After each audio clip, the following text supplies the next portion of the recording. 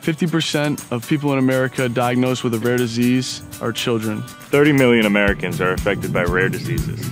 Only 5% of rare diseases have a cure. 80% of rare diseases are genetic in origin.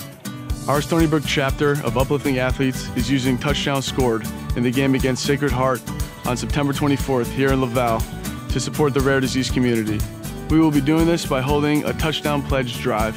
Each touchdown we score against Sacred Heart helps our chapter continue our mission of using college football as a platform to inspire the rare disease community through the power of sport. My teammates and I are asking Seals fans to support us by making a pledge through our online touchdown pledge drive site at the link below. Proceeds from the Stony Brook chapter of Uplifting Athletes Touchdown Pledge Drive supports rare disease research and patient-focused programs. Together, we are stronger.